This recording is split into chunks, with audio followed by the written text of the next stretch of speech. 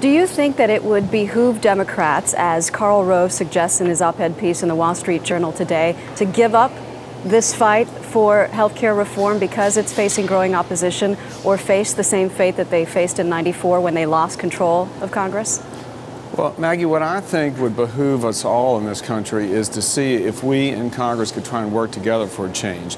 You know, in the House, as you know, the bill that will make its way to the floor will most likely have what Speaker Pelosi continues to insist is a public option.